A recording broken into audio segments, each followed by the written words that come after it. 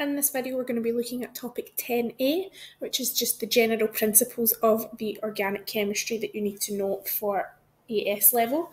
So this is part of the IAS chemistry course from Edexcel. There's not any past paper questions in this because we're just going to be looking at the key terms and reactions that you need to know.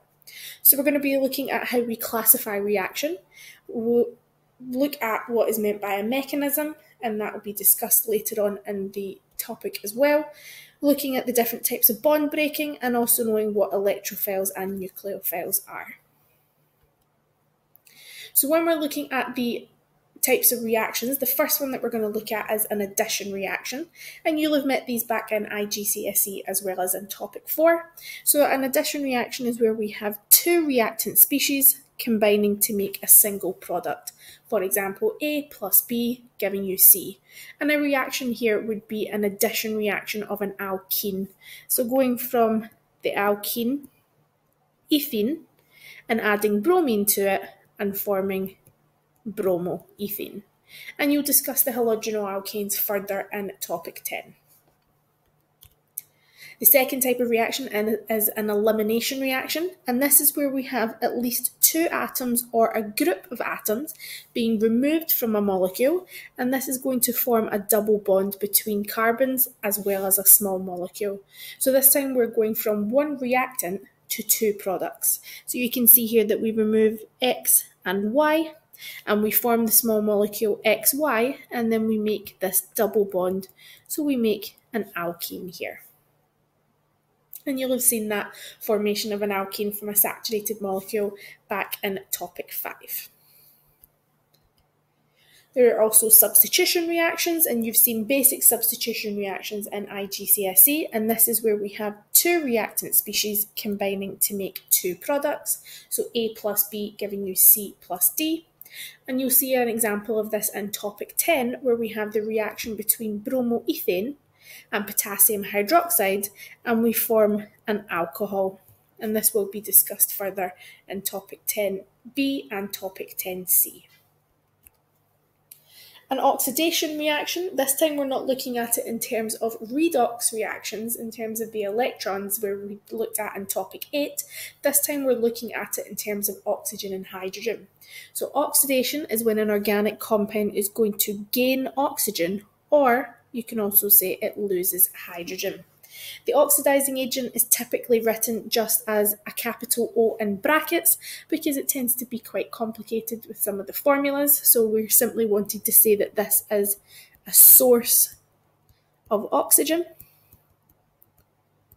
And an example of this is the formation of an aldehyde, a carboxylic acid, or a ketone from an alcohol, and you'll discuss this a little bit further in topic 10 as well as in topic 15 of A2.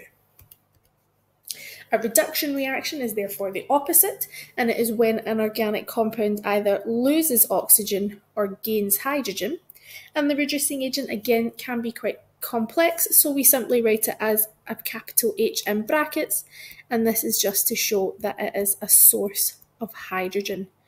So if the formation of the aldehyde, ketone or carboxylic acid from the alcohol is oxidation, the reverse of that is the reduction, so going from one of those three molecules back to the alcohol. And again, you'll discuss this in topics 10 and topic 15.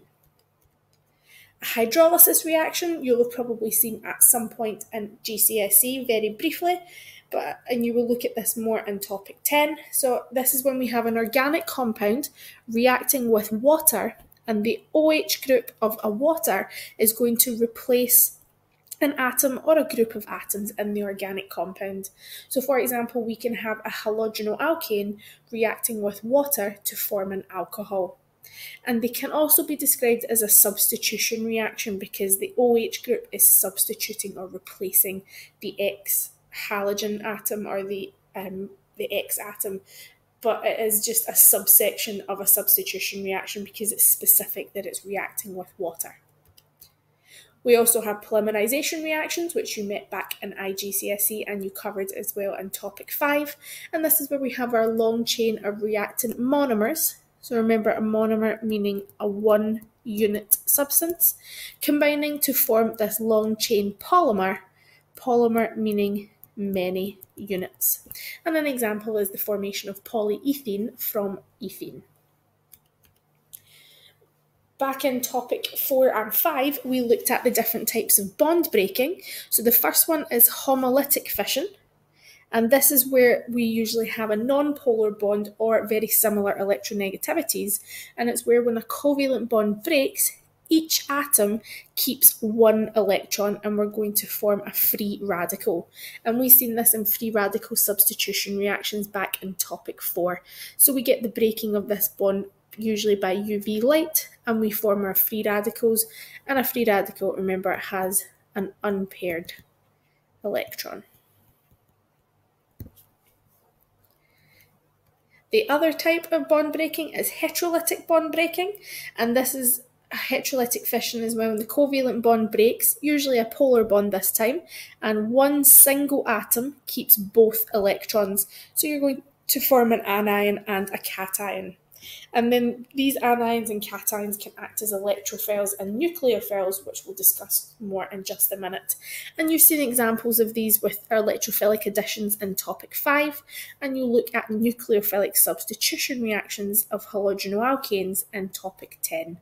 So you can see here that we're getting both electrons moving in the first instance to Y, so Y becoming our anion, because it's negatively charged, and in the second instance both of the electrons moving towards X, so X becomes our anion. Again, we have a double-headed arrow, and this is showing the movement of a pair of electrons, as opposed to the single-headed arrow that we see for homolytic fission, where we have our one electron moving. An electrophile is generally something that is positively charged, and it is a species that is attracted to an area of high electron density. And an example that you've already seen is the hydrogen atom in an HBr molecule when we have electrophilic addition reactions. So this hydrogen here is delta positive, so it is slightly positively charged, and it is attracted to the electron density in the pi bond that we have here. So remember, the pi bond is going to have electrons above and below the bond. So we're going to get an area of quite high electron density, and that's going to attract this hydrogen, and this therefore acts as an electrophile. And we form our carbocation and so on with the reaction. If you can't remember this, you might want to go back and have a look at topic 5. And lastly, we look at nucleophiles. So a nucleophile is the opposite of an electrophile. It's generally negatively charged, and it's attracted to an area of low electron density. So it's looking for a positive or a delta positive area.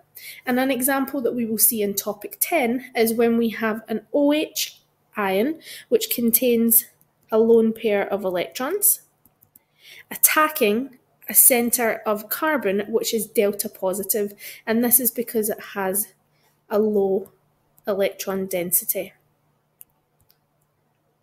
So in this case, our OH group is acting as a nucleophile. Now, these are all terms that you have to become comfortable and confident using during your answers and during your explanations and any diagrams. And you will see these more and more as you continue through topic 10 as well as into A2 chemistry. If there's any that you're not sure about, please feel free to leave a comment below, and we hope to see you back soon.